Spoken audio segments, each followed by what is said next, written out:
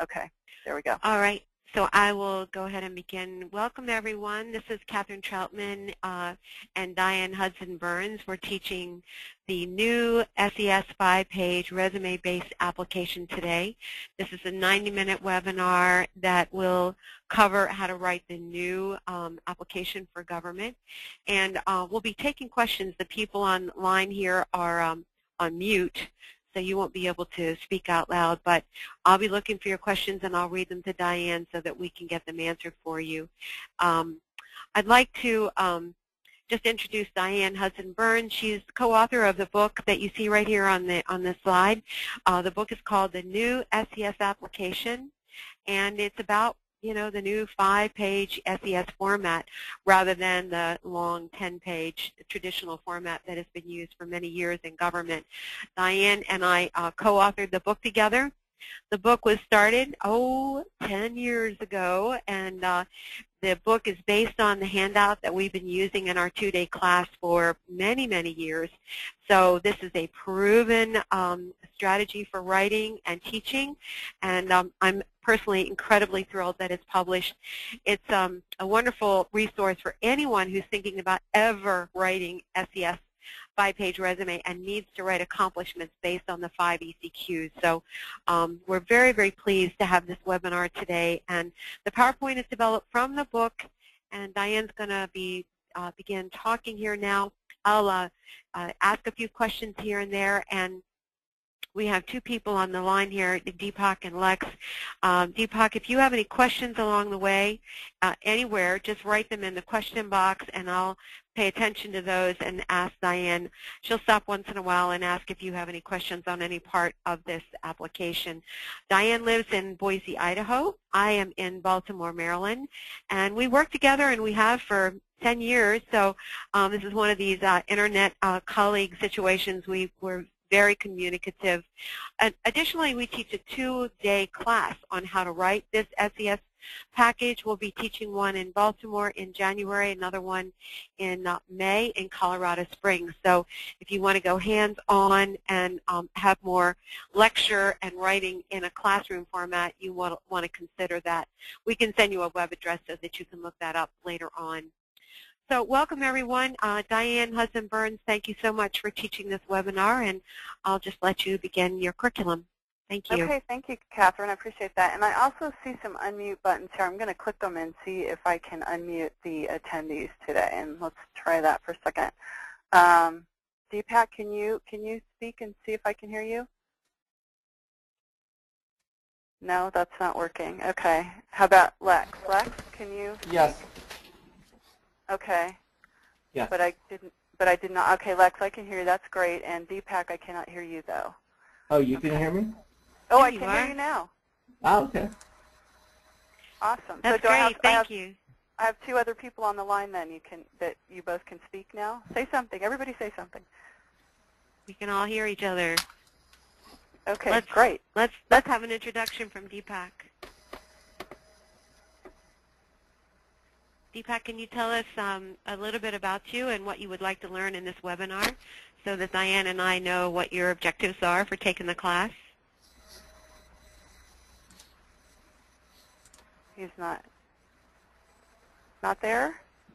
Yeah, I think he's coming in and out. Okay. Okay, well, we'll just keep going, but I did unmute them, and so if we have any problems with sound, then I can mute people back up. So. Okay. Okay. Okay, well, good. Again, just welcome to everybody who's on the line with us today. This is our inaugural webinar, and as Kathryn said, we do have a 2-day actual workshop, and our next one will be in January, and we'll talk about that at the end, too. So as we move through our slides here today, and we'll make sure that everybody gets a copy of these when we're finished with the class, but the objectives of this here are to provide an overview of the SES application and the Qualifications Review Board. Understanding that is really critical to preparing the whole application and then understanding how and why you're being approved for and certified with your ECQs through the Qualifications Review Board. From there, we're going to talk about the 3 main types of SES applications. Prior to about 2 years ago, there was one type. It was the traditional resume with all of the executive core qualifications and the technical qualifications, approximately a 20-page application. Today we also have the 5-page resume-based application for SES, and we also have what's called the accomplishments narrative. And we'll take a look at those, and we'll see the differences and then understand which organizations are accepting which and why you potentially need a couple different types of applications. We're going to talk about the Executive Federal Resume for the GS 13, 14, 15 and equivalents.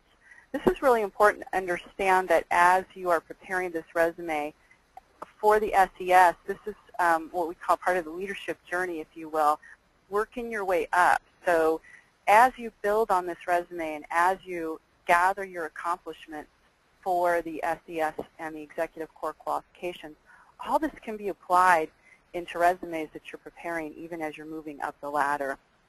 And a lot of times we find that clients need to actually prepare a resume at the GS-15 level so that they can get a lateral position so that they can position themselves in a year or two to actually apply for SES. For example, I had a client a while back who was an HR specialist for an agency, I think it was Architect of the Capitol, and she had approximately 3,000 employees under her guidance, if you will. And she was applying for SES jobs. She actually got the interviews. However, in the interviews, they would say to her, you know, we really like you, but we think you probably need a little bit more experience. So what she did is she lateraled to, I think it was the Department of Transportation, where she had about 100,000 employees underneath her guidance, and including contractors. And within about 6 months, those agencies that she had interviewed then were calling her and saying, hey, we want you back. So sometimes it's just a matter of positioning yourself. We're going to review some of the specialized applications, the senior officer, the senior leader, the candidate development program, and the intelligence agencies, the DoD agencies, and how there's some different specific requirements for each agency that might be different from the one that you're applying for. We're going to talk about the CCAR, which is the Challenge Context Action Results format for ECQs, and specifically developing those top 10 accomplishments. Then we're going to also talk about developing the 5-page resume. We'll do an analysis of an SES announcement, and then we'll talk about the different application procedures, and then of course we'll have Q&A as we move through this process. So we're going to cover quite a bit of things today, but it's very excellent. Also, part of the curriculum for the class that we teach for our 2-day webinar is the book, like Kathryn was saying on the front page of the slide there. And if you would like to order the book after the class, you know, please feel free to let us know. The text pages that you see on these slides are referring to the different chapters and the different sections in the book that we use for that curriculum. So that kind of gives you an idea of what we're looking at here. So that's what I'm talking about here. If you were on page 11 of the new SES application, then you would see that this is the chapter that starts the overview of the SES application process and the qualifications review board. And this slide here on page 20 in the book is in the book. So this is a really excellent slide to help applicants understand how the SES recruitment process works. As you can see here at the top, you create your SES application, and then from there it is presented to the Agency Executive Resources Board. After the Executive Resources Board reviews it, and they decide that you are a candidate who they would like to interview, then you go through the interview process. Now the agency also has the power or the rights, if you will, to conduct a second interview, to have you experience some type of additional interview process or testing. For example, I've had a lot of clients recently who have been asked to write an essay after the interview. So after the interview is completed, which is typically a structured, behavior-based interview for SES, then these same candidates are asked to sit in a separate room. They are given a scenario, and they are asked to write an essay, and they have 1 hour to do that. Now, I've also had clients, instead of actually having to sit there in that office and write the essay, some of them send the essay materials home. And so one gal who recently received 3 offers for SES after I wrote her package, which was really exciting this past summer, she was asked to write an essay, and she was given by the HR people in the agency, she was given about 20 links and PDFs to press releases and reports from that agency, and then she was asked to summarize all that into a 2-page essay. So it was quite an experience to go through all that. But my point is that the agency can have you engaged in any type of additional testing, if you will, that they want to. So be prepared for those kind of things. From there, your application package then goes to the Qualifications Review Board. Now, the Qualifications Review Board is an OPM process. So an agency that's not under OPM guidelines does not have to go through that same process. The Qualifications Review Board will certify or not certify the executive core qualifications as they see fit. So the Agency Executive Resources Board is actually going to be looking at the entire application package, the resume, the technical qualifications, which are directly related to the position, and the executive core qualifications, which are leading change, leading people, results-driven, business acumen, and building coalitions. And we're going to go through those in a couple minutes. And in addition to any, like I said, they can check references, they can have a different test. Then when it gets to the Qualifications Review Board level, they're strictly looking for the executive core qualifications. They're focusing on the 28 leadership competencies that OPM has designated are required for an SES to have in order to be successful in an SES level position. Now, here's the catch. With the new 5-page resume, that does not include those 10 pages of essays from the executive core qualifications. So in the 5-page resume, those ECQs are all rolled into that 5-page resume as part of the text of the resume. So the Qualifications Review Board at this point in time can actually review the resume, review the reference list, and review any additional comments from the interview process. So the interview process now becomes part of what they're looking at to determine, does this person have those 28 leadership competencies, and can we certify them? If you are not approved, and you're disapproved that first round, then your application will be sent back to this level here. Muted.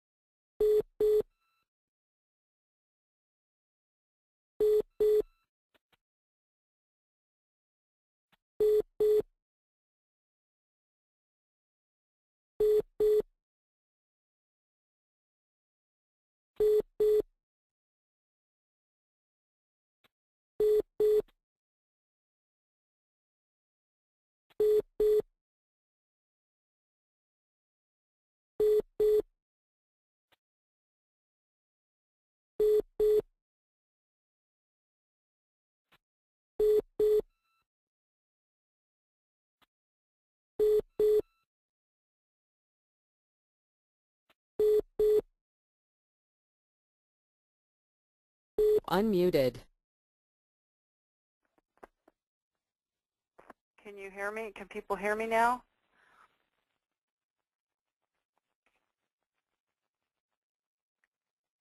Hello? Okay. Okay. I'm sorry?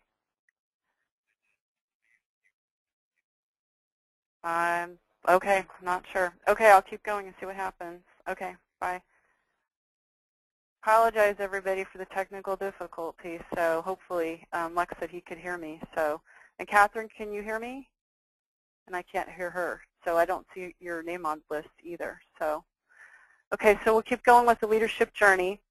As I was saying, you can see that as you move through the different levels, you have the team manager, project manager, you move up to supervisor, manager, and executive, and that you can see that the technical qualifications or the leadership competencies fall under external awareness, vision, strategic thinking, entrepreneurship, resilience, and decisiveness.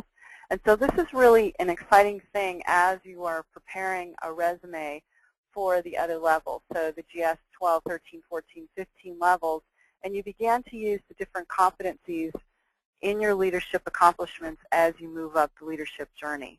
So this is something that's really wonderful to remember as you're building your resume for the future. Okay, the different application formats, and I was just going to say too, Lex or Kathryn or whoever. Oh, okay, Kathryn just sent me a note saying we can hear you now. Thanks, everybody. Okay, she's in the class. So yeah, just people send me little notes, and I'll try and pay attention to that if this happens again. So different SES application formats. The three most common SES application formats are the traditional SES application, the 5-page resume-based format, and the accomplishments record. So let's take a look at what these look like specifically. And if you have a copy of the book, you would see on page 69 that the traditional executive application is 4 to 5 pages of the resume. Then you have the executive core qualification statements, which are approximately 10 pages. There are 2 pages for each executive core qualification, and there are 5 of those. Then you have the technical and managerial factors, which are 1 page each, typically. And then you have the cover letter if it's required or if it's requested. So the technical managerial factors are specifically related to the position that you're applying for. So they're not necessarily specific to the ECQs, but they're specific to the position. And we'll take a look at that when we go out onto the web in a little bit and see if we can find a position description. So you can see that this entire package here runs approximately, it can be 15 to 20, sometimes 25 pages, depending upon how many technical qualifications there are. And in some cases, there can be, I've seen upwards of 10, 8 to 10. I've even seen 14 technical qualifications for applications. And some applications require additional types of essays, and so then it gets a little bit even more complicated. Or if you're in a medical field or scientific or statistical field, sometimes you need a CV, and that can get really long, so just be prepared for that kind of thing. The executive federal resume for the GS 13, 14, 15, and then this would also be true for the SES level executive resume that you would submit with that traditional executive application package. This is 4 to 5 pages typically, or around 20,000 characters if it's in the USA Jobs, if you're going to submit it into USA Jobs. And so 20,000 characters makes a good, decent resume, and that's about 5 pages. The new USA Jobs is now allowing us to put 5,000 characters per each job description. So this is kind of exciting because then it allows you to have more content for each position description, and that's really good if your current job is really pertinent to what you're trying to get into. Typically, these resumes are posted on USA Jobs, AView, or other individual federal websites. So this is a good thing to know. And then sometimes they may include KSAs or responses that validate requirements specified in specific self-assessment questions. So one of the things that's really important is if you find a position out there on the web that you are interested in, one of the very first things that you want to do is skim through it and click down and find where it says self-assessment questions, or look at questions here, and click that link and see if you can find one. Kathryn, I'm going to change over the presenter to you if you can hear me. Can you find us an announcement with self-assessment questions? Sure, I can do that. Can you hear me talk now? I can hear you now, yes. Okay, wonderful. Yeah, so you can do that. You can turn over the screen to me. Let me see if I can click it over to you. I clicked on show my screen, so I think maybe you can see my screen now. Okay, there we go. All right, there we go. Okay, I am so glad to be back here. So I'm going to click on Senior Executives on the home page, and we're very lucky that it's working right now. Yes. And I'll just look for the keyword. Let's do Director, so we can get a lot of different positions up. And what are we looking for, Diane? I want to find a position that has self-assessment questions so they can see where the link is for that. Okay. Let's look at the Director, Deputy Director, Office of Security for Commerce, and let's scroll down to qualifications, and those are the ECQs. Let's just look real quick and see if this is a long version or a short version. I'm always curious. Aren't you curious, Diane, when you first look at an announcement, you want to know which format do they want, right? Absolutely. That's the first thing we look for. I know. It says right here, applicants are required to submit a narrative statement for each of the 5 TQs and ECQs. All right, well. And it says, do not enter, refer to your resume. I think they mean it. This is handled by Ruthie Stewart. Okay, questions, questionnaire. Oh, here we go. To preview the questions, click here, and let's see what this looks like.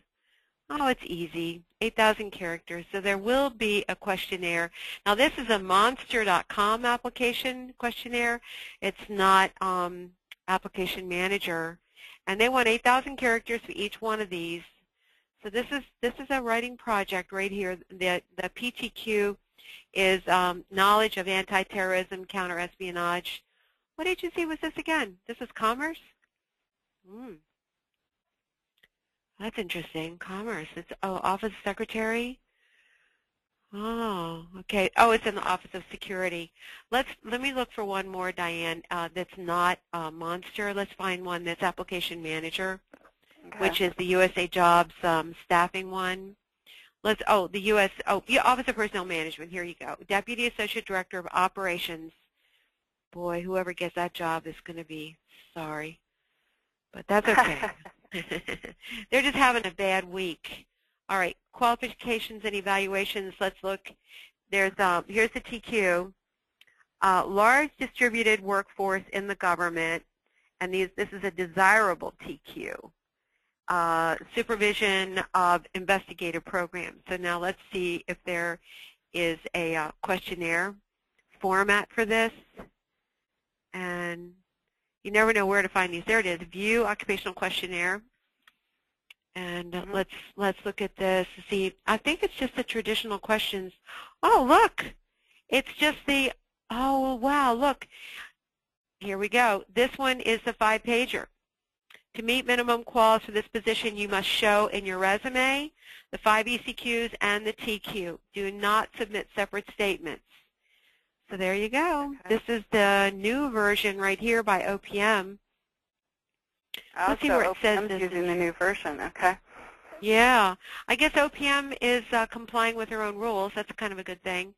It says right here, ECQs are required for entry to SES to meet the minimum quals you have to show in your resume. Look at that. So there's really no questionnaire with this one except for those technical questions that they were asking there. So this one is a 5-pager, and you know it's kind of hard, Diane. How do you handle it when you work with a client who comes to you and wants one version, and then they come up with another announcement and needs another version? How do you deal with that, Diane?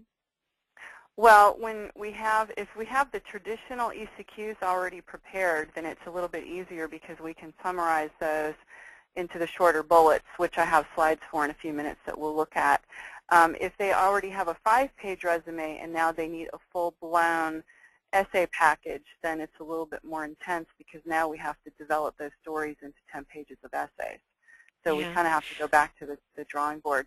But I recommend that everybody starts with their top 10 list of accomplishments and builds out those essays, even if they're not in perfect format. So even if they're just kind of bulleted lists, but that way they're prepared to create either type of application as necessary. So that's this one, I open up a third one, and this is one of the traditional formats here.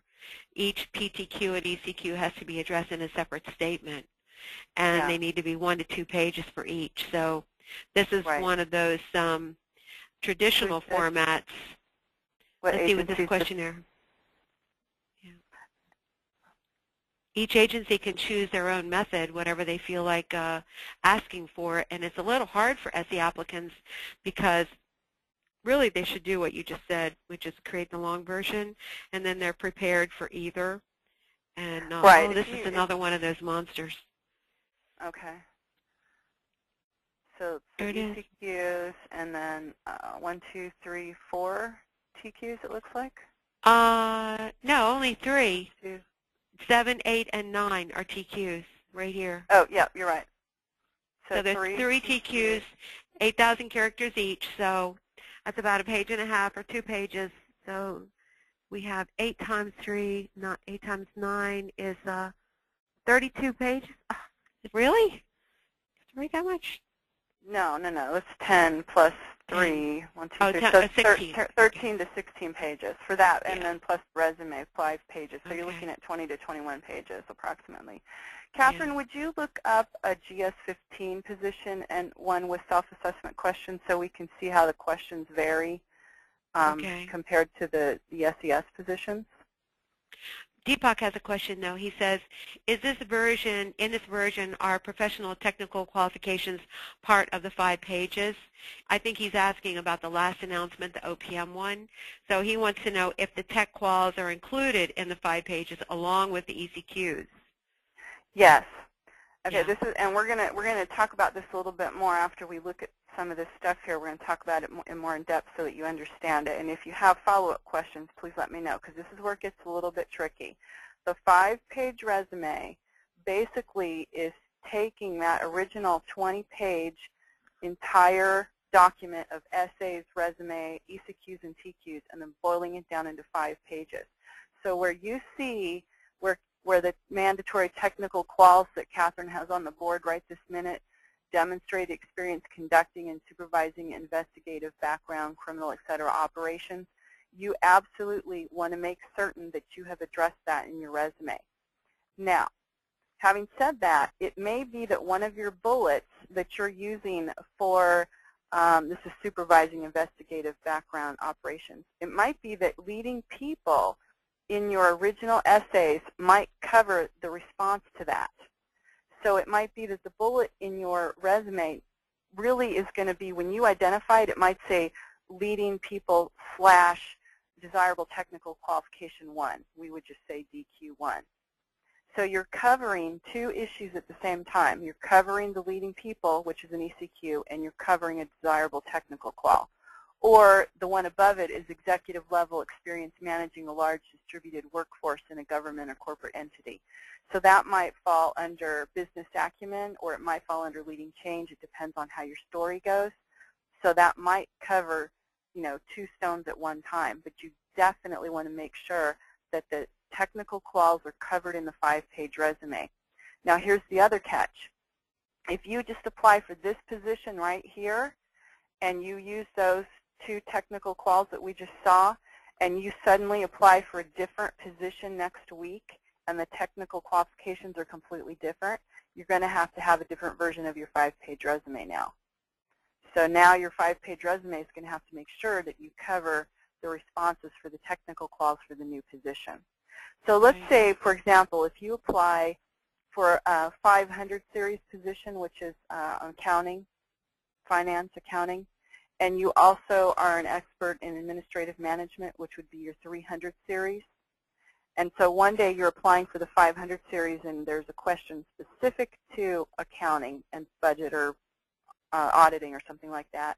And then the next week you apply for a 300 series that's really not focused on budgeting or auditing, but it's really focused more on office administration and operations of personnel. Then you might want to take those budgeting, auditing responses out of your resume and replace them with something specific for the 300 series. So if that doesn't make sense, let us know and we'll continue to answer your question. This announcement, look at this, Diane. It says, this is a little different. It says the ECQ should be limited to 1 page per ECQ. That's refreshing, don't you think? I've seen a number of those. That's something that you have to be very careful as to look at the announcements from top to bottom, review them in depth, and make absolutely certain that you know all the requirements. Because if you had a 2-page ECQ and you turned it in for this one, they're only going to read the first page, or they might even disqualify you. I like this instruction here too, Diane, where it says that your responses must demonstrate that you have possession of these qualifications through education and everything.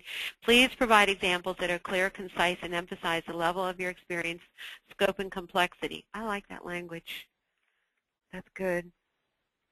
So they're telling you exactly what they want when you write your ECQs. So very specific, and when you see it like that, basically they're saying everything that you say that you can do has to be justified in your package. Right. So you can't just answer a self-assessment question and say, yes, I've supervised 50 people, but then somewhere in your resume it didn't say I supervised 50 people and how and when and where and why. And you can't just say I supervised 50 people. You have to say, within this organization I had oversight leadership for 50 personnel in X number of geographically separated offices across the nation.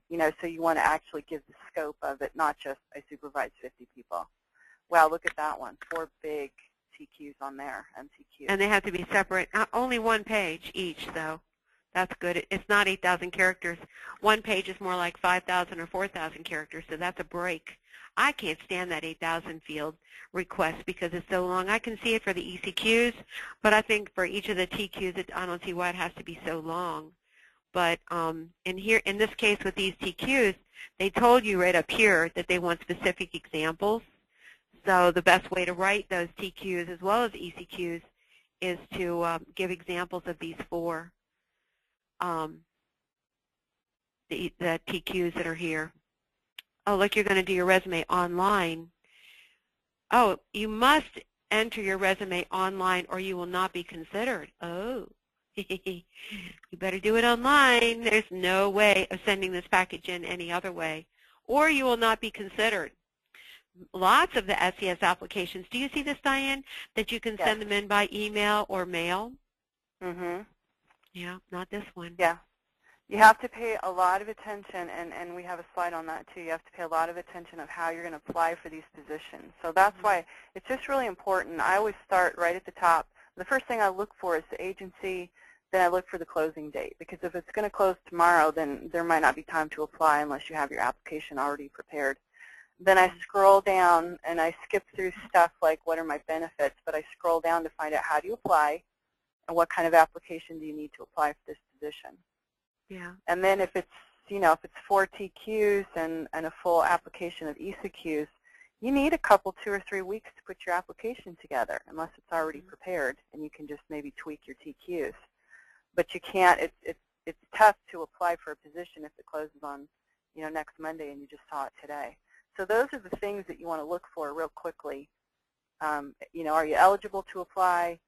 And then if so, when does it close, and what are the requirements for the position? Mm-hmm.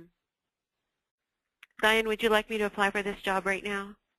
Oh, gosh, that would be great. I can apply for it. I won't apply for it perfectly, but I can do this right this minute. This is what Kathryn and I do all day long, and the resume place staff. We apply for positions. I've applied for every SES position that's been available in the last couple of years, probably. Now, I'm always honest. I always say, no, I'm not qualified, and no, I click those buttons. However, and if I can avoid actually clicking the apply button, I do. But this is the way that you actually get into the application and make sure that you're not missing anything. I had a client apply for a position a couple weeks ago with the IRS, and 4 TSAs showed up just before you were finished with the application. And the person was applying at 11:30 p.m. at night, which is not good. So now this took you over to... This is, they're asking for my Social Security number, and they said they were going to stop doing that.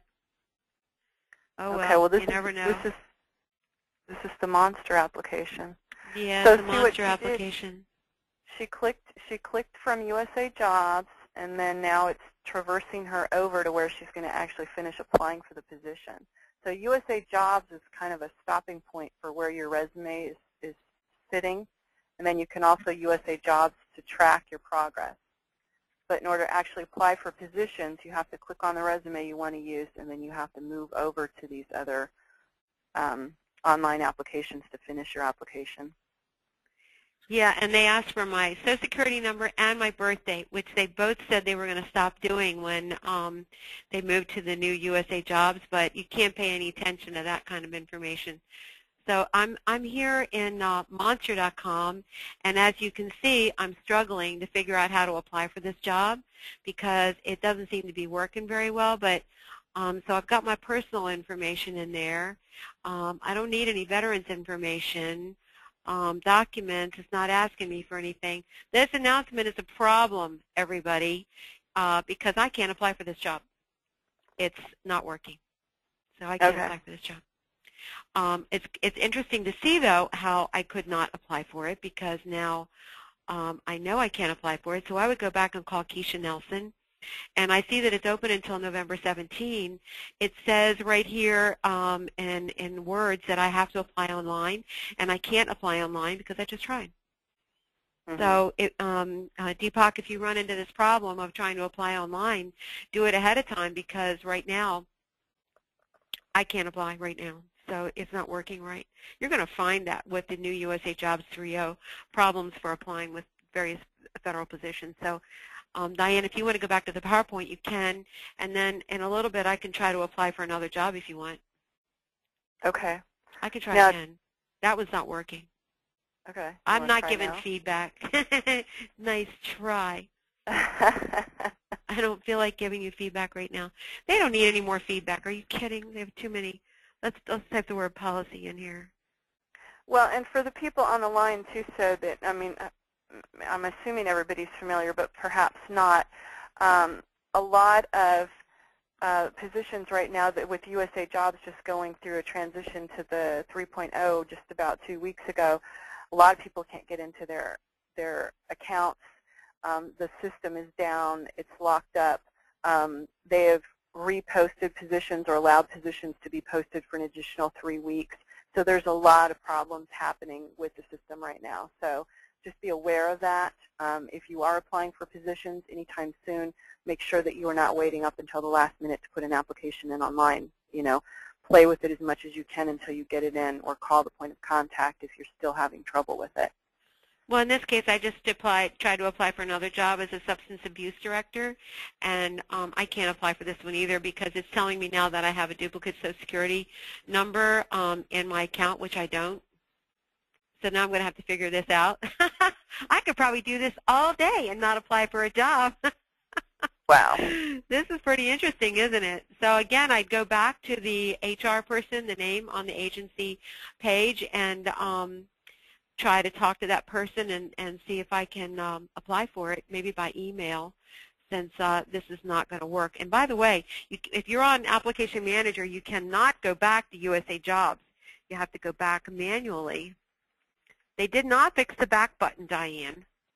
When you go to Application Manager, you can't go back to USA Jobs, even though they're owned and run by the same organization. So anyway, okay. I tried 2 times. I couldn't do it. So I would call both of those HR people and say, I have my package ready to go. Can I just email it to you? And that's what I would do, at least for now, while they're working on the system. Looks like there's problems with integration between USA Jobs and Application Manager and Monster accepting applications, but hopefully in a few weeks it'll all get fixed up. So that would be our... Go back to the PowerPoint. Okay, do you have to switch me over, or is it going to come up? Let me check. I have it up, but I don't have the, yeah, you have to switch me over. Right. So click the Change Presenter button up there. Okay. I clicked it. There you go. Did the screen come up there where you accept it? No. I clicked it.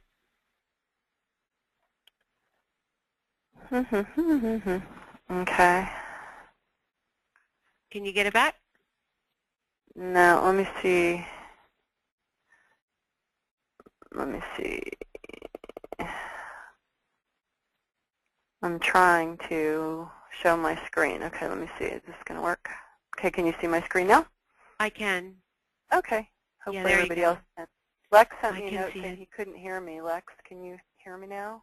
Anybody not being able to hear me? Okay, hopefully everybody can hear me. It's really hard to know when I can hear you. Okay. Okay, so wanted to take a look at, just for a couple seconds, some, you know, Kathryn was just going through all those applications right there. But some of the positions that you might find that are senior executive positions are a little bit different. So they're not under the guise of OPM necessarily, and that would be your senior officer, your senior leader. Now your candidate development program, most of that program is under OPM, but there are other leadership programs that may not be under OPM. And then there's the intelligence field, the FAA, and DOD, and others. These organizations have their own requirements. So some of them use some versions of the ECQs. Some of them have created their own ECQs or their own technical qualifications that are more specific or specified. The FAA calls their quote-unquote ECQs dimensions. They're all similar, but they have different requirements. So the reason for this slide is simply for you to be aware so that if you're applying for something in a different agency and you see something a little different, you're not going, well, why isn't it the whole ECQ package? Or why do I have to write something different in this case? So this just keeps you aware that there are different requirements out there, and you want to pay attention to that as you're applying for these positions. So getting ready to write your ECQs and your federal resume really includes specifically putting together a list of your top 10 accomplishments, creating those accomplishments in the CCAR format, and then mapping those accomplishments. So we recommend at the Resume Place that you put together a list of your top 10 accomplishments. So really think hard about more recent accomplishments. You know, we always kind of tease a little bit, but OPM's looking for accomplishments that are within the past 10 years. So if it's prior to 10 years, then we always say, you know, if you walked on the moon, that's probably a pretty good accomplishment. But if it's not that, then OPM's pretty much going to kick you out if you haven't identified accomplishments within the most recent 10 years. And the reason for that is kind of twofold. Number one is if it's an accomplishment 20 years ago, then the question would be, were you really an executive? And in some cases you are, because you might have been 45 or 50 years old and you're still working, and so you were. The second reason is if it's an older accomplishment, then it's not as current with what's happening in Congress today and what's happening in, you know, with the current administration and where all the changes are happening in government. So if you can develop more than 10, I recommend that highly. And the reason for that is because if you have to use 2 examples for your ECQs, your set of ECQs, there's 2 examples for each one, so that comes out to 10. And then you have an additional 3 or 4 technical qualifications, you might need 13, 14, 15, 16 stories. So, you know, create your top 20 if you can. And then you want to further develop that list into the CCAR format, and we'll take a look at that right here. The CCAR format is the challenge, the context, the action, and the results. And so very specifically, you want to describe a specific problem or a goal. You know, what's the challenge that you encountered? And then what's the context around that? Who are the individuals, the groups that you worked with, the environment and the culture that you were in, and then what did you have to do to tackle that particular challenge that you described? When you're writing the 5-page resume, this context becomes the scope of your leadership duties. And so now when you're writing your little bullets, instead of those big, full, long essays, you can take the context out of those bullets and just stick with the challenge and the action and the results. And we'll see an example of that in a couple minutes. Then you want to write your actions, which are, you know, discussing the specific actions that you took to address the challenges described. So how many actions were there? 1, 2, 3, 4. And then the results. You need specific examples of the results of your actions in addressing the challenge. So the accomplishments demonstrate the quality and the effectiveness of your leadership skills. And you want to use percentages, you want to qualify, you want to use dollar figures, you want to quantify, you want to use numbers to the best of your ability. I always say, if you can compare what it was like before you created the result and what it's like after, you probably have your result answer. So how bad was it before? If customer service was bad, how bad? Can you quantify that somehow? Look at the customer service surveys, and then look at the customer service surveys after you've implemented the new program. So that's Diane, one way to really... When you're working with your clients and working on the CCAR format, what part of the CCAR is the most challenging for executives to write when they're writing their top 10 list?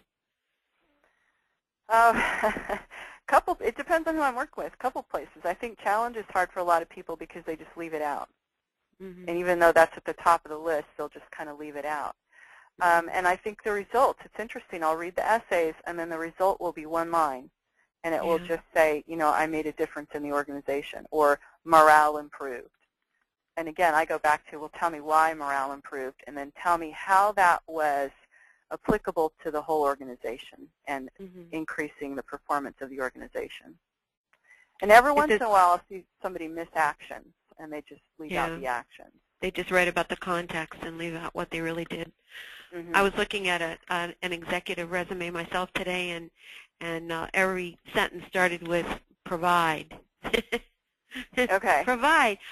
Diane, what does provide mean to you when you see an executive uses a verb of provide? What does that mean? Well, it means that you gave them something. Yeah, right, something. Yeah, right. Yeah, something. There's a lot more powerful leadership words that we can use. Right. You know, that you know, take out the provide and just turn it right into managed, led, organized, coordinated, elevated. You know, really use your leadership terms and take out the provided. Yeah, every sentence he had led with provide, and that he's a consultant, so he's writing about his projects, and he wasn't really writing about what he did. He was writing about what I don't know, I guess what he oversaw, but he has to go into, in his case, his real problem was actions. Oh, actually, in his case, it was all a problem. There was no challenge at all, and there was no results, and the actions were about providing something. So I guess what he did right was the context and then left the rest out. So they were, he had at least 10 projects in the resume without the full details. And Diane, why does the QRB or OPM Executive Review Board, why do they want to see examples in this much detail in the CCAR format? Well, the QRB and the OPM have decided that this format makes it easy for them to read. It makes it clear for them to see what the challenge was, what the context of the situation was, what the actions were, and what the results were. So if they don't see the whole story, it's an essay. It's, you know, it's the introduction, it's the body, and it's the end, the conclusion. So if they don't see the results and they don't see how you came to the results, then they may not be able to see that executive leadership, and that's what they're looking for. Are you able to write a CCAR in the 5-page SES resume? Is there enough space to cover all elements of an accomplishment in that format?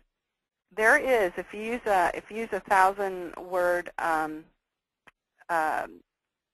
mini bullet, there is, and we'll show you one in a couple minutes here on a slide. But a lot of times, like I said, the context comes out of it, so you really mostly just have the challenge, the action, the results for the 5-page resume, simply because the context is now integrated into the resume under your job title. So the context kind of comes out and you stick with the challenge, action, results. But it is possible to create a very short, you know, 6-line, 8-line bullet that has the entire CCAR model. Absolutely. But that's tight writing. That's tight writing.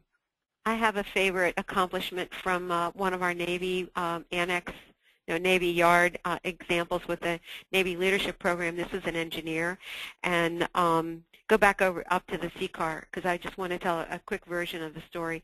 The challenge was that the Australian Navy SEALs, their elite SEALs, had lost a submersible in the ocean off the coast of Australia, and they lost one of their elite SEAL team members, and Australian Navy has never lost any of their SEAL team members that they never brought back to the country.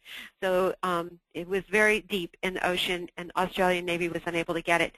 So the challenge was that they contacted Japan and Guam and Korea and tried to get help from their navies to pull up the submersible, and they couldn't get any help over there. So they contacted the U.S. Navy and this particular engineering department at the Navy Yard, and this engineer that I interviewed took on the challenge of pulling up the submersible. And the actions that he took were that he contracted for one of the largest cranes that he could find in Asia, and he had it shipped to Australia, and then contracted for very large wharfs where he could put tie together some barges to put the crane on, and he took the barge out to the sea where the submersible was supposedly down there because they were able to find it with a submarine and a ship, and they lowered the crane to pick up the submersible, and he was able to, with his engineering techniques and all the tools and techniques and knowledge that he had, was able to pull up the submersible, and the results were that he was able to bring the submersible back up and return the SEAL member to the family and to the country so that he could be recognized for his heroism and work. And the Australian Army was very pleased with the Navy in cooperating in saving this recognition for the Australian Navy. Now that's a CCAR. The challenge, the context, the action, and the results, and it's a story. And it's very memorable. I'll never forget it. I can just imagine the crane on the barges out there in the ocean picking up this submersible, and it's a very visual accomplishment, and it's a CCAR. So that's basically what the CCAR is storytelling and giving all the elements of the accomplishment. So there. That would be, let's see, that's results driven. Yeah, most likely. Because it's not changed. Well, it could be changed. Maybe they never did it before. Could be changed. But results driven was that he was going for those customer service, accountability, and whatever other competency is. So I think results driven. Okay. And we're going to look at those real quick here. So ECQs, are the executive level KSAs, if you will, and they're complex because they do reflect the 28 leadership competencies. And so within that either 20-page package or that 5-page resume, all 28 leadership competencies need to be relevant in combination with your structured interview for a 5-page resume. But like I said, the executive, the qualifications review board, it's pretty simple for them to identify, do you have these leadership competencies or not? So, and as we talked about, the ECQs are leading change, leading people, results-driven, business acumen, and building coalitions. And what you can see here is the specifics of each of these, and I'm not going to go into this, but you can look at this, and you can also look at OPM's SES guide, and it will give you a complete breakdown of what they're looking for under each of these. So, for example, for leading people, one of the things that is going to be really important is the constructive resolution of conflicts. If you don't have a bullet somewhere in your resume package, either in the 5-page resume or in the full essay package, talking about resolving conflict, then your resume is probably going to get kicked back. So there's certain things that you have to remember that have to be covered. Business acumen is what I call a 3-prong ECQ. It's managing human, financial, and information resources. So those 3 prongs have to be touched on in each of the application packages. The fundamental competencies are the cross-cutting competencies that OPM has said that, remember we looked at that leadership journey, if you go back to that, basically this is what you have to have in order to even move up the ladder. So you have to have good interpersonal skills, you have to have good oral communication, integrity and honesty, written communication, continual learning, and public service motivation. If you don't have this as a foundation and a basis, then it's going to make it difficult for you to move up to the SES level. So you don't actually have to write a bullet that says, I'm an excellent oral communicator, but you have to be able to say, maybe under building coalitions, you're going to give an example of being a good communicator orally in writing because you're going to talk about you did or presented a high-level briefing before maybe a foreign delegation of some kind, and then you completed the written report. So right there, that covers those competencies. So let's talk about building these narratives a little bit so that you can see how we get into the short bullets for the 5-page resume. Overview, you have 2 executive leadership examples per ECQ. You're focusing on executive leadership, not the technical abilities, because that would be for your technical qualifications. You want to keep examples fairly recent within the last 5 to 10 years.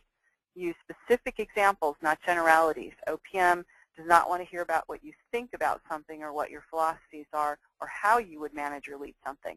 They want to know, give us an example using that CCAR format. You need to show personal leadership and not participation, and this is where you have to change all your we's to I's. It's usually about 2 pages or 8,000 characters, and like we said earlier, the 10 pages.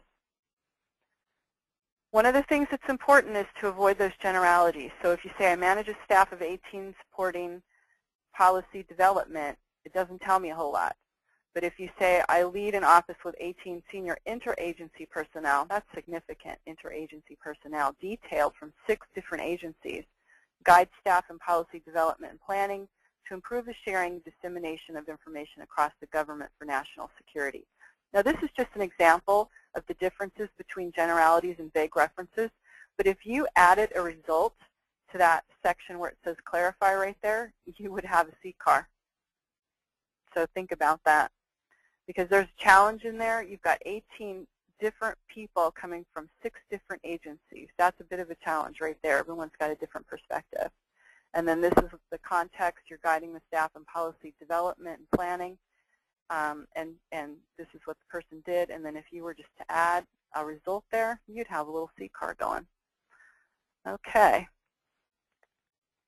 Also, you want to show measurable results, especially in terms of improved customer service, increased efficiency, productivity, money saved. You want to qualify and quantify all of your accomplishments.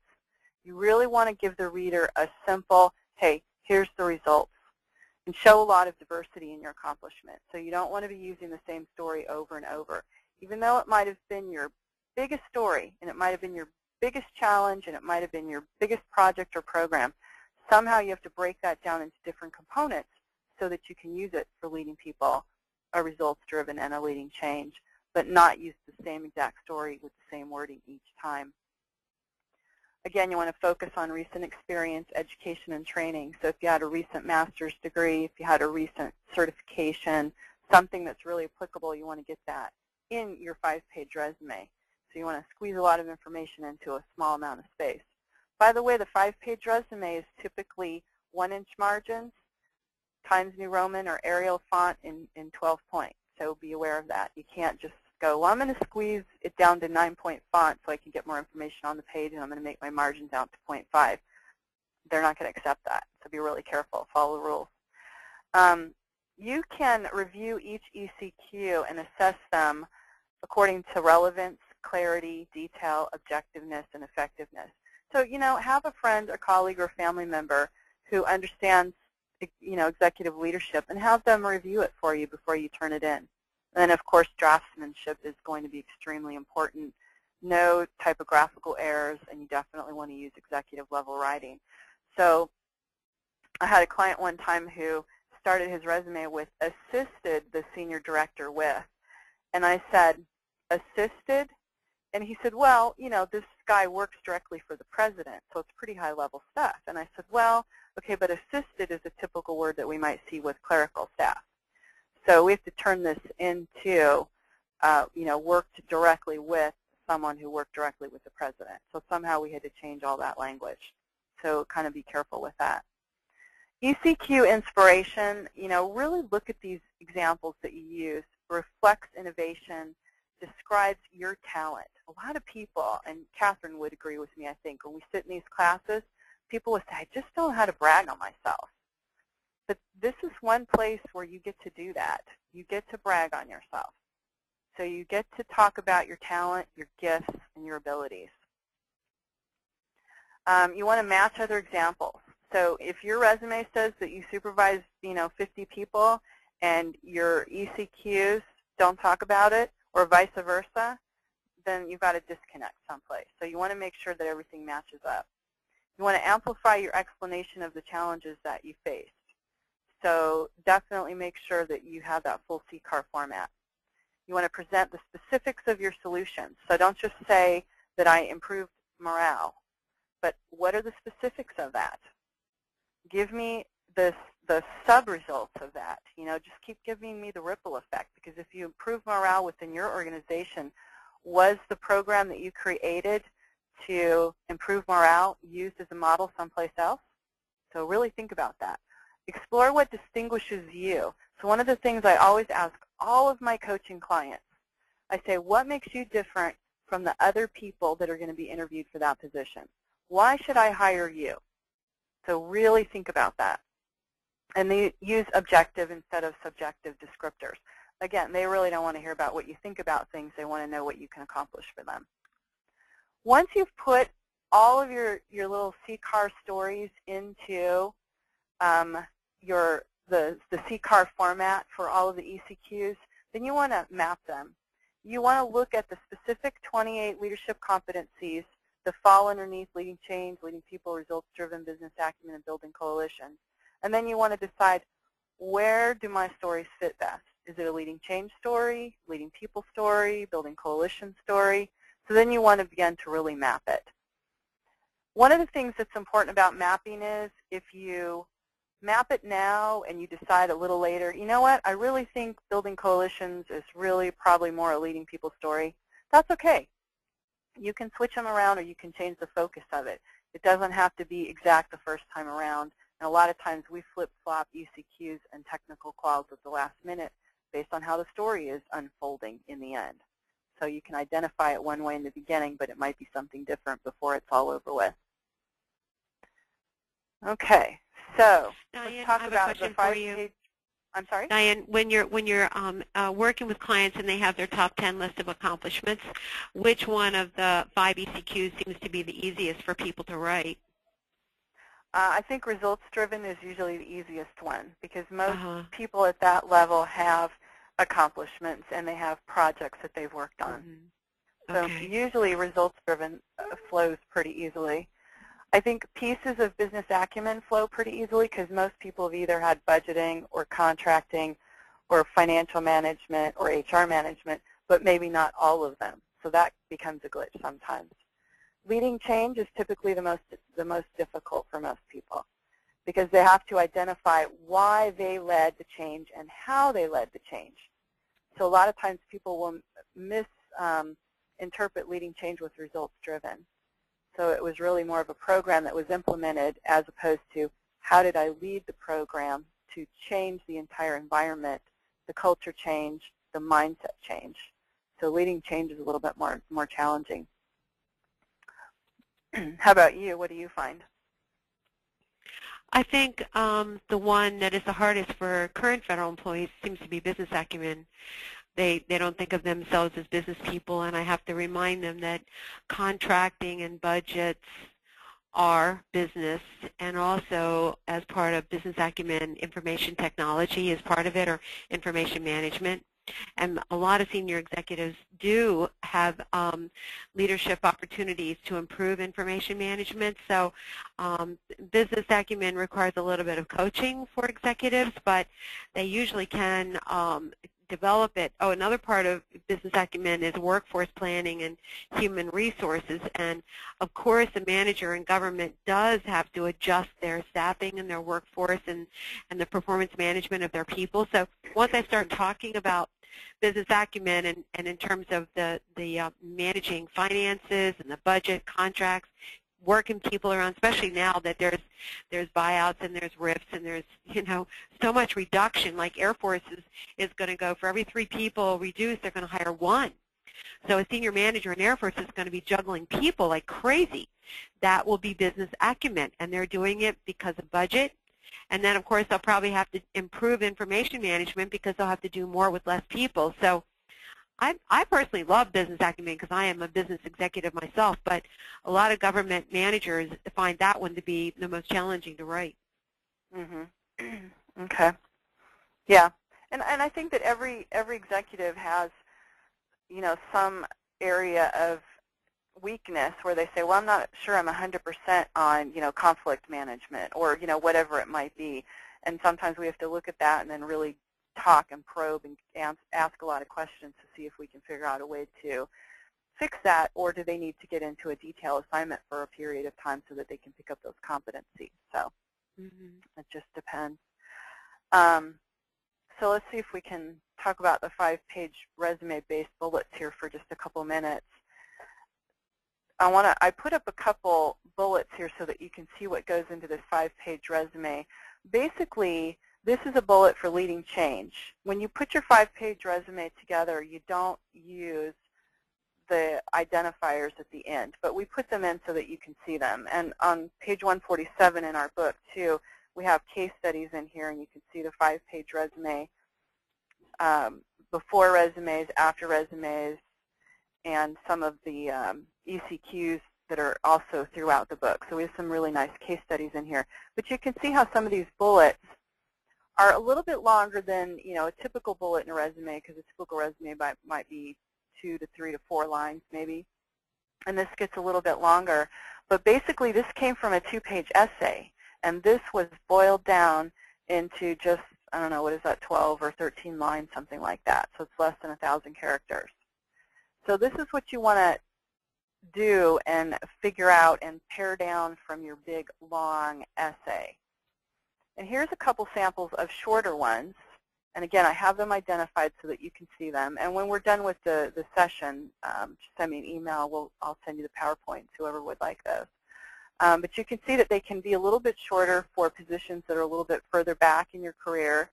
But these are in the CCAR format. So, demonstrated high political sensitivity in responding effectively and diplomatically to repeated inquiries from the Appropriations Subcommittee during 2 years about the scope, status, benefits, etc. of 15 individual initiatives relative to the department. Help define success benchmarks for the department regarding the participation in e-government. Now, what you have to remember is this came off of this person's resume. So the context was in the person's quote-unquote duty description. Okay, so now what we have here is just short bullets that describe what this person is doing as mini accomplishments. And then, like I said, this one, if we back up, you can see that some of them are a little bit longer. Led the reinvention of the organization's expanding IT operations to meet high-level congressional demands. And then we get down to the end. Identified and documented requirements for secure compartment information facilities to serve 4,000 users. And then we talk about, transforming the program and introducing completely new procedures and policies for requesting services. So you can see that there's a lot of information packed into a very short space. But this was a big leading change story for this person. And by the way, all of the bullets that we use on these slides are for people who have been interviewed and selected for SES level positions. So we kind of looked at this a little bit when Kathryn was online a few minutes ago. The application procedures include USA Jobs, AView, or even agency specific. If you're applying for DIA or DEA or NSA or I'm trying to think, Partnership for Peace might be over on AView. Federal Reserve Board would be on their own organization site. So there's different sites that you need to take a look at that might be specific that you have to apply there. And then there's others that you're going to apply through these main job boards. Sometimes you might have to turn in a hard copy application, and sometimes you're going to upload it to USA Jobs or the agency specific. So again, like we talked about, just really review those announcements thoroughly before you get started. And here is what you would see for a traditional application, and that's kind of what Kathryn was looking at. This is one that I pulled down, and it specifically said application includes resume, 5 ECQs, 3 TQs at 8,000 characters per essay. And then you might see another one that says any information in excess of 5 pages will not be considered. And it says up here that you should not address the ECQs or TQs separately. So, and then here's the third format, which is the accomplishments record. I don't see this very often, but I do see it once in a while. And basically what they ask you to do is submit written statements describing accomplishments reflecting capability in the 5 competencies related to the ECQs. And the competencies that they added were strategic thinking, team building, accountability, human capital, and influencing negotiating. So for example, if you know that business acumen is human capital, finance, and technology management, and now all of a sudden you only have to write a 1-page essay regarding just human capital, then you want to go back to your business acumen essay and pull out the story or the section just on human capital and then write that up for the accomplishments record. So like I said, I don't see those very often, but they are starting to, once in a while. Lessons learned from QRB letters. And if you look in the book on page 127, we have a really nice chapter written up on just specifically what the QRB has said about applicants who've been disapproved, and it's written up very nice, and there's a lot of good examples in there. But this is boiling it down. Didn't describe what the individual did to personally achieve the results. So you're giving too much credit to everybody else. Emphasis on technical rather than leadership skills. Remember, you have technical qualifications, and then you have your executive core qualifications. The QRB is looking for the leadership. Emphasis on process rather than results. That's too many actions and not enough results. And that's what I said earlier. A lot of times people will just say, the result was we improved morale. You've got 2 pages of essay, and the bottom line says we improved morale. No, you need to have a quarter page that describes how that morale was improved and how that impacted the entire organization. Didn't use the C-CAR type model. I see that in the comments from them all the time. No, did not use C-CAR type model, did not see results, or didn't see actions, or they identified a piece of it. You don't want to say, you don't want your model to actually look like what we showed you on the slide where it says challenge colon, context colon. But you can say, I was challenged, or the results of this actions included. So that kind of gives the reader a flow, and they know what's happening next. No evidence of leveraging diversity. And this is really important, and you have to remember that diversity comes from a wide spectrum. So it can be working with military, with contractors, and federal personnel, or maybe even foreign personnel. Diversity can be having handicapped or Schedule A people in your office. Diversity can be people that you're working with in your office who are PhDs and all the way down to new interns. So diversity needs to be identified. See if I can click on the next one. No evidence of strategic thinking or vision, and I see this with leading change all the time. You have to identify the strategic thinking and vision. And sometimes people will say to me, well, it wasn't my idea, it came from higher up and I had to implement it. Okay, but you had to implement your vision of what they wanted you to do. So number 7 is vague statements or philosophy rather than facts.